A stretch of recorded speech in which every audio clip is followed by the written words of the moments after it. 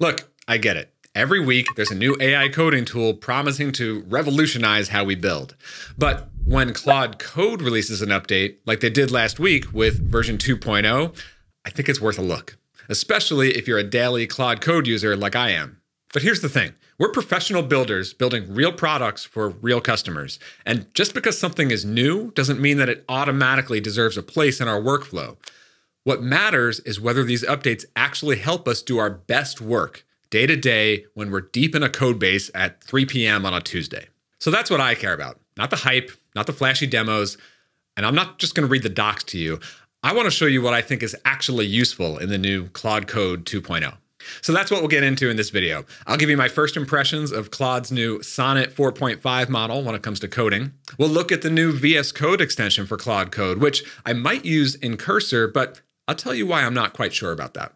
And I'll show you the 3 new features in Claude Code 2.0 that already fit perfectly with my daily workflow. Now, if you're serious about staying ahead of the curve when it comes to building with AI, then I'd like you to join my free Builder Briefing. It's a 5-minute read that I send every Friday to help you stay sharp with AI-first development. No fluff, just practical insights. You can get yours by going to buildermethods.com.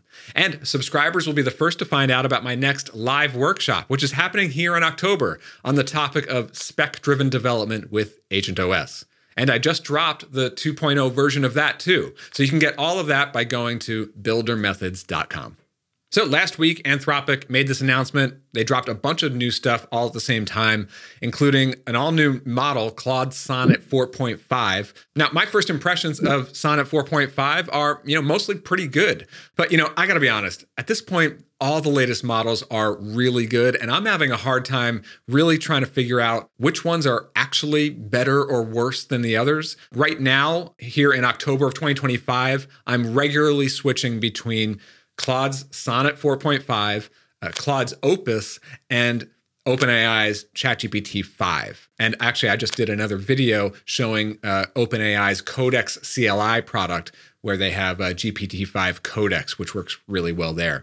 But for me, the only practical point of comparison is when I actually notice a model making mistakes, which is pretty rare these days. And in my about a week now of using Sonnet every day, I haven't really noticed it making any glaring mistakes. I have noticed that it's quite a bit faster at executing than Opus. And there's a toggle switch. I'll get into that in just a minute. I guess the only thing that we really have to go on out of the gate are these pretty graphs that the companies release whenever they release a new model. Of course, they always make their latest, greatest model just a little bit better than all the rest.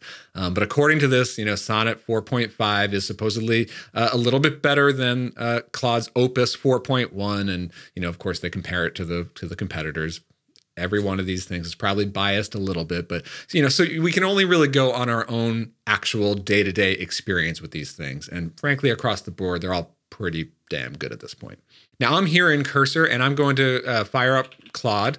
So as of today, I'm on Claude Code version 2.0.5. It defaults to the new Sonnet 4.5 model. Looks like they have a cleaner, simpler mascot now. Now, one thing I thought was interesting is this new toggle. So if I just hit tab, we can switch between thinking on and thinking off. I think that's a toggle just for the Sonnet 4.5 model. So of course, with thinking on, it goes a little bit slower. It's going to think more about its tasks. With thinking off, it'll work a little bit faster. I have noticed a little bit of a difference in speed of performance. But again, both modes have worked pretty well. But of course, you'll want to have thinking on when you're doing more complex work. Now, I am looking at Claude Code here in the terminal within Cursor.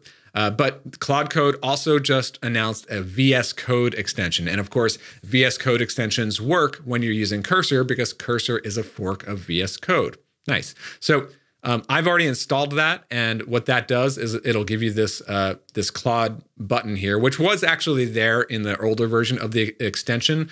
But now when I click it, and if I close the terminal, now we have this nice sidebar where we can actually use Claude Code here in this sidebar interface. I must say it is quite a bit nicer to kind of look through each individual code change that's made in this nice interface compared to, what we have, here in the terminal interface. So when I started looking at this last week, I thought this was great. I thought I'm going to start to use Claude Code every day in the sidebar interface. It's just nicer to work with. But I found one downside. As of today, at least, we can't use Claude Code in the extensions sidebar in the dangerously accept permissions mode. So if you're not familiar with that, it's this flag that you can run when you start up Claude Code. So you would do something like this. And what I usually do to start up Claude Code is this mode, because it just doesn't bug me about asking my permission for every little thing. Everyone has sort of a different preference on that. In fact, I even put it into a terminal alias. So whenever I start up Claude Code in the terminal, I just go Claude YOLO. And then we have this bypass permissions on. Unfortunately, as of today, the sidebar Claude Code or the Claude Code extension does not have access to that option. I was just searching around for this. I see a couple of issues pulled up on the Claude Code project on GitHub. Looks like there's quite a bit of people who are asking for this. So I'm hoping that this is something that Anthropic is gonna patch pretty soon and get that working in Claude Code. Once they do, I would probably start using this a lot more. But for now, I am gonna stick to using Claude Code in the terminal. It works well enough. All right, so now let me get into 3 new features in Claude Code 2.0, which really caught my attention because they already fit the way that I want to use Claude Code every day. So actually back in July of this summer, around the time that Claude Code had launched their new weekly limits, which weren't great, but what I tweeted at the time was that Claude Code adding weekly limits doesn't really bother me. Products with high demand, they change limits all the time. But what doesn't sit right with me was the lack of transparency on what the limits actually are. Let customers actually know what they're buying so that they can dial in their usage accordingly. Well, Claude Code 2.0 just launched the usage command, and I can pull that up, and it gives you this nice little graph that tells me in the current session how much I've used, where I'm at on my weekly limit across all models, and then where I'm at on the Opus limit. So as you can see, this week I was using Opus quite a bit to help me write the docs for the new Agent OS 2.0, which I'm launching today or tomorrow, hopefully. So I'm near the limit on that one. And what's also nice about this view is that, it actually tells me when the current session is going to end. That's the other thing. Like before we had this view here, I was always left wondering, I know that I'm eating up my limit, but I don't know how far into my allowance I'm at. And also, I know that it's a 5-hour window, and there's also the weekly window, but I never know exactly when I started this morning, so I don't know exactly what time we're coming up on the end of the window. And actually, right now, as I record this, it looks like I'm about 4 minutes away from the reset, so that's pretty cool. So I could see myself pulling up that usage graph pretty regularly.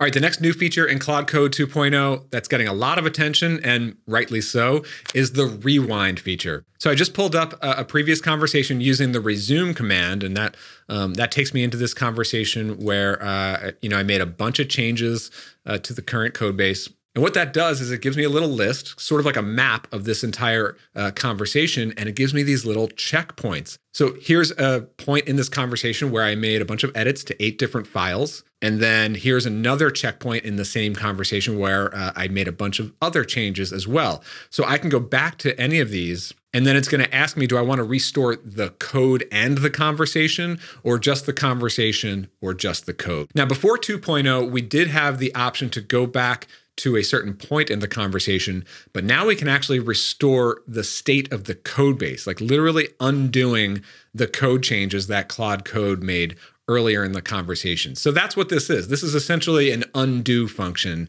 which is something that actually happens in practice quite a bit. When I'm working with Claude Code to make some fixes and it doesn't quite do something the way that I wanted to, or we explored one direction, but now we need to backtrack a little bit.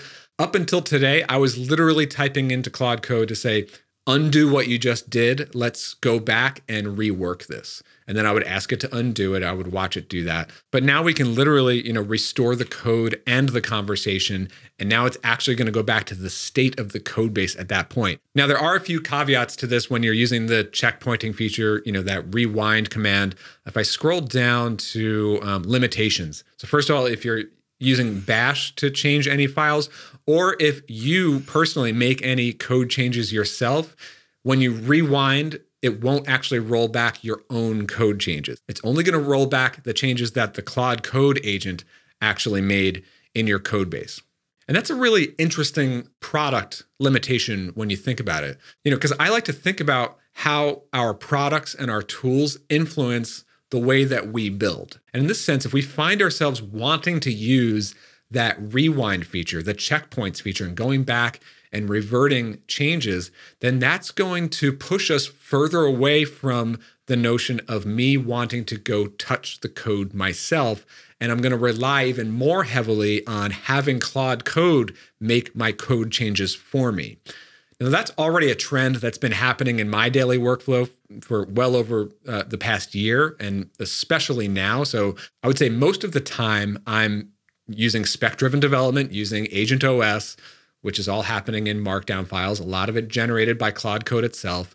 And then I'm having Claude Code implement my specs, and all of that is having the agent, Claude Code, and the sub-agents actually write the code. So I'm still not really touching the code too much, which means that my code base is in a safe state that is ready to be rewound, if you will. It's only after that, as like the final polish, that's usually when I go in and I start to tweak things myself, maybe tweak some colors and UI and styling and markup, and maybe go into the actual logic myself. So it's interesting to see how our tools like Claude Code and this checkpointing feature can influence us to be even more AI first when it comes to actually implementing code. All right, the third new feature in Claude Code 2.0 that I'm going to find really useful is actually the ability to search through past prompts. So I can do Control R, and that's going to bring up this search prompts, and I can just, type in anything. And this is really good for pulling up those longer prompts that I spent a lot of time just typing or drafting. Usually they're earlier on in my conversation, like way up near the top of a conversation. I believe you can search through all of your prompts across a bunch of recent conversations, which is really helpful. But what's actually really useful about this is in those cases where I have a really long running conversation and I'm starting to see the notification down here that I'm running low on space in the current context window. That's when I would typically like to use the compact command, which, summarizes the current conversation and almost starts a new one, but lets me continue on with while bringing in some detail from the previous conversation. But rather than letting Claude Code just automatically assume that it can write its own summary, I usually like to, add in a little bit of detail to sort of pass along from one version of the conversation into the compacted version. So that could be really useful to do something like Control R to find a recent prompt where I, spent a lot of time hashing out a lot of details, which I don't want to get lost after I compact the conversation. And, assuming I'm in like a really long conversation, then, I can just do compact, and then I would just paste in, all of those additional details that I just pulled out from the search. That can also be useful if I'm switching between Claude Code and Codex, or Claude Code and, Cursor's agent over here, where I want to sort of copy a prompt that I used earlier in this conversation in one coding agent and paste it into another coding agent, especially if I want to do sort of like two things at once using two different agents, which I do from time to time. Now, again, the reason why you would want to compact the conversation from time to time is so that you can manage that context window that you're working with in Claude Code. Or as I like to think of it, you're managing Claude Code's short-term memory. Now, context management is one of those power moves that professional builders are using when they're building with AI. So if you want to get into that, then check out my video on how to solve Claude Code's short-term memory problem. So right after you hit subscribe on the channel, I'll see you over there next. Let's keep building.